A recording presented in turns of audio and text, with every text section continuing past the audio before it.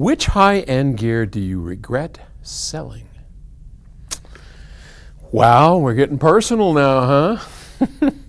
Henrik in Sweden wants to know, and he says, Paul, have you ever sold gear that you owned and then regretted selling it?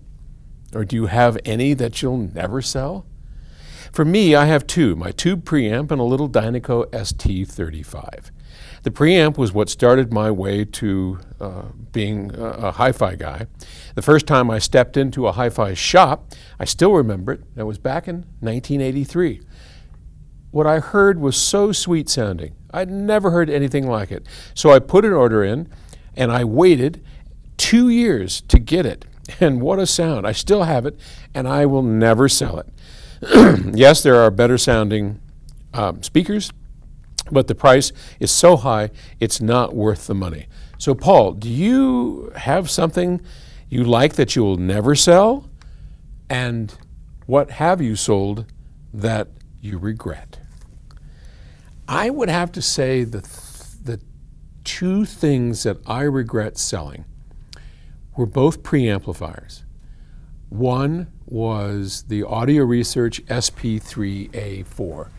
That was the one that Stan and I worked so, it was vacuum tubes, of course. We worked so hard to beat that sucker. We never did.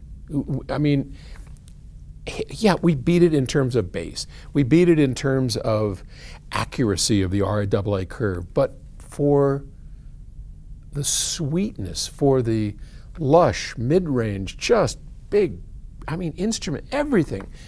We're just fat and juicy and wonderful sounding. And ours, we got close, but it was always a little lean.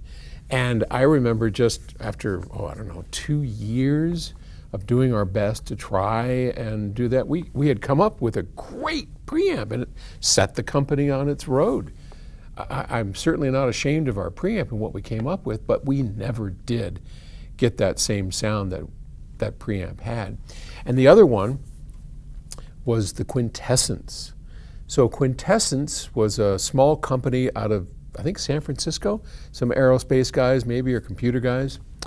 And they made the most gorgeous solid-state phono preamplifier ever. And I actually owned one of those for a while. It was beautifully built, kind of gold anodized, gorgeous knobs. I mean, it was a fine preamplifier. Now, we actually did wind up beating its sound, but still, there's a place in my heart for the Quintessence and absolutely for the Audio Research SP3. Oh, what a killer phono stage and preamp.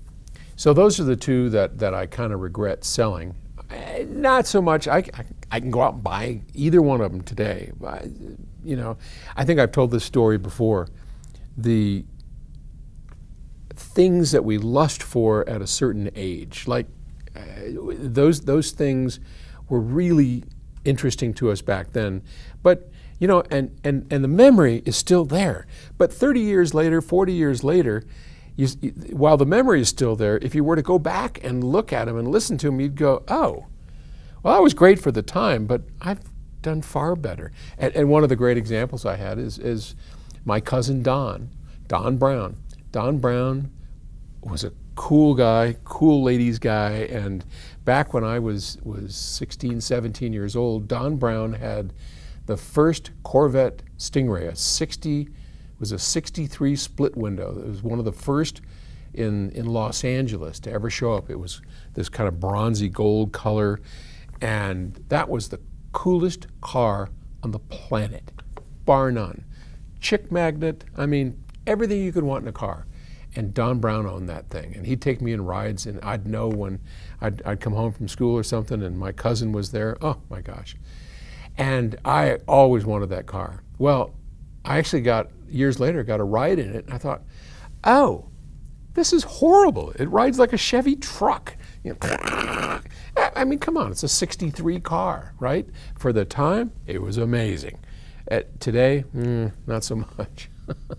So while I still love the thing, and yeah, it would be cool. I think I've told this story before. There's a company in Kansas I think it's Kansas, anyway, somewhere out in Kansas, that if you had more money than sense, you could go out and buy a brand new Corvette, which is a really nice car if that's what you wanted, or even my Tesla. I mean, but they do it on you buy a brand new Corvette.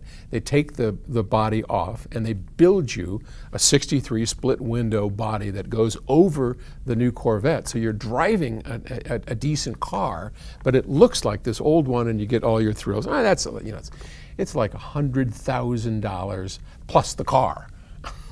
I ain't that much into cars. I got my little Tesla and I drive that around. I'm a happy boy. But anyway, so no, I'm here. I am rambling again. Sorry. And I don't think I would ever sell the Infiniti IRS 5s. Yes, we can do better. Yes, we will do better, and we'll have those as well. But there's a soft spot in my heart. So never say never. But as I sit here right now, that's what I would do. Anyway, thanks for the question, and I'll talk to you tomorrow. Okay, bye.